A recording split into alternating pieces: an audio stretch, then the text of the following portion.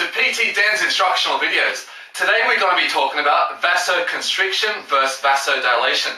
So let's picture ourselves a balloon to get started with. Hey, if you squeeze one side of the balloon, what happens to the other? It puffs up. So you can actually play around with the balloon. So if you squeeze one side, the other side puffs up. And now if you squeeze that side, the other part of the balloon puffs up. Why does this happen? Because you've only got so much air in the balloon. Hey, you've only got so much blood in your body. So if I exercise and train my upper body needs to send blood to my upper body to that working muscle tissue. So that means it must take blood away from the lower body.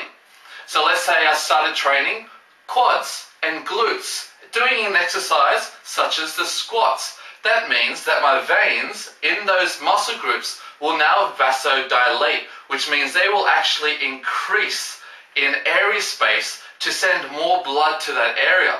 How does that happen? Well, all the muscles in your upper body will now constrict. So the muscle tissue around those arteries and veins will actually contract, squeezing the blood flow out of those veins, forcing the blood down to other parts of your body. So now let's have a look at specific type of warm-up activities. Let's say, for example, that I am training legs. Alright, so we're training quads.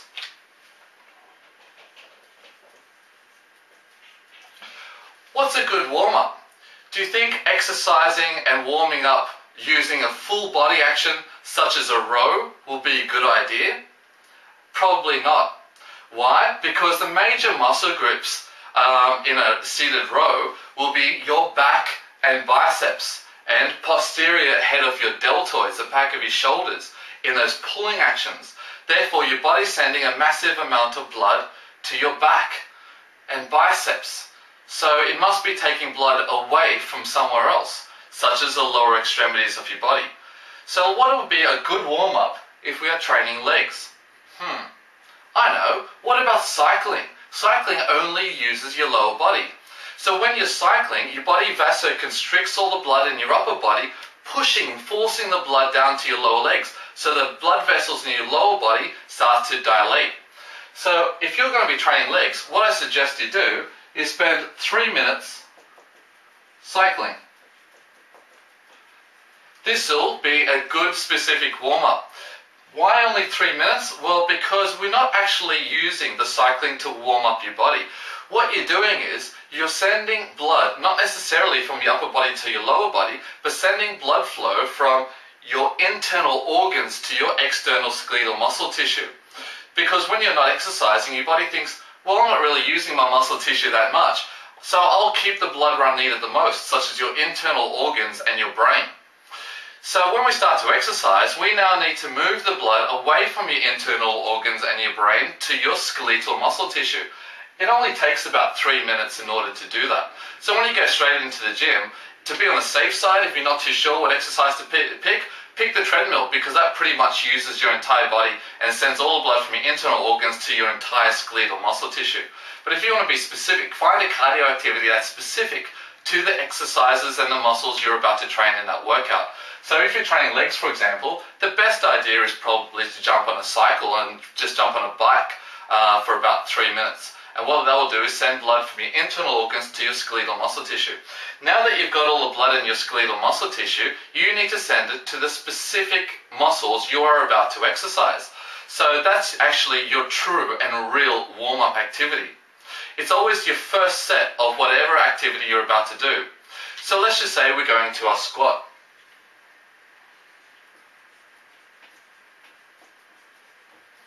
Set 1 will now be your warm-up. So this is where you're actually going to be warming up in your first set. So that's your warm-up. So it needs to be high rep, high volume.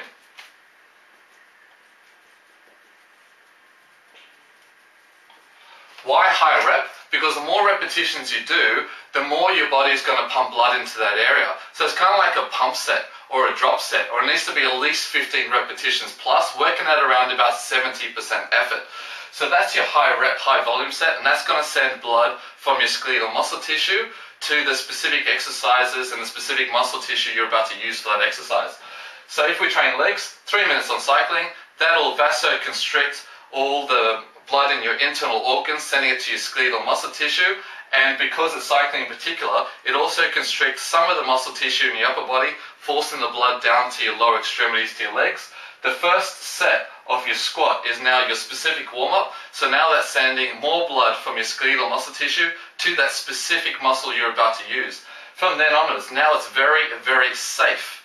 It's very safe for you to go heavy, because now there's plenty of blood, there's plenty of lubrication, and there's plenty of blood to exercise those specific muscles without tearing tendons and ligaments, etc.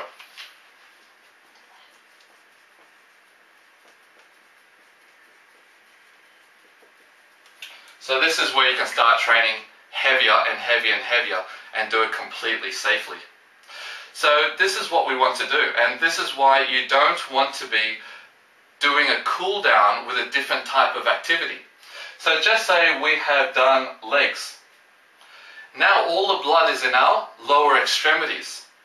We want to keep the blood in your lower extremities in order to repair that muscle tissue.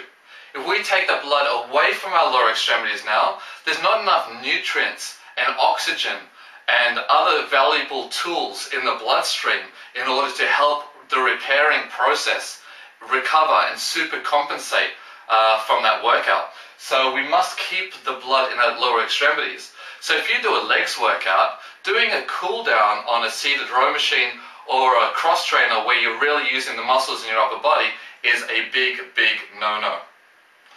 Also, what would therefore be another big no-no is that if you did a legs workout and all the blood is in your lower extremities, the last thing you want to do is pick an exercise such as a shoulder press, which now requires a lot of blood flow in your upper body, because your body's now constricted all the blood flow in your upper body, sending all the blood down to your lower body.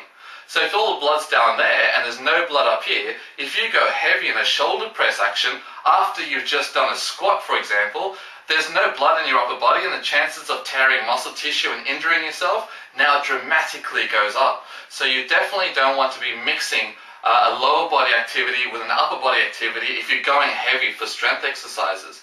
If you're doing a circuit training, it's different, because you're only doing one set in each station. Therefore, you're sending a little blood here, a little bit of blood there, and by the end of your circuit, you've got a massive amount of blood flow evenly spread throughout your entire skeletal muscle system.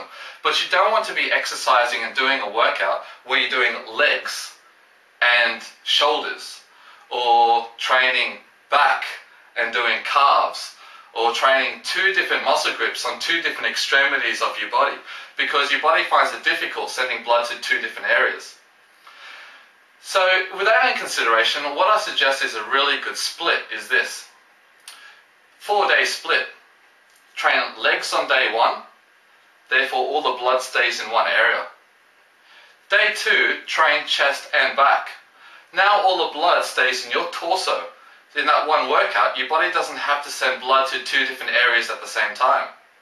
For example, a bad example would be if you did chest and did triceps, your body now has to send blood to your torso and your limbs, two different areas at the same time. Your body has a bit of difficulty doing that, and therefore you're not going to get as big a pumps, you're not going to get as much blood flow, and your recovery periods are dramatically going to decrease. Whereas if you train chest and back together at the same day, you keep your blood localized, and therefore your body gets good vasodilation and your recovery periods are extremely fast. Therefore, if you now train bis, tris and shoulders all in one hit, your body can keep its blood in your arms and keep it localized, and therefore again get bigger pumps and get faster recovery periods. So day 1, legs, day 2, chest and back, day 3 is arms, take day 4 off and repeat it over again.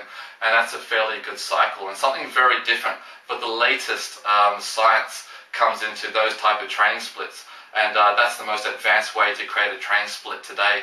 And that's why our companies and my personal training has been such a success in the very close past, and will continue to be such a success in the future.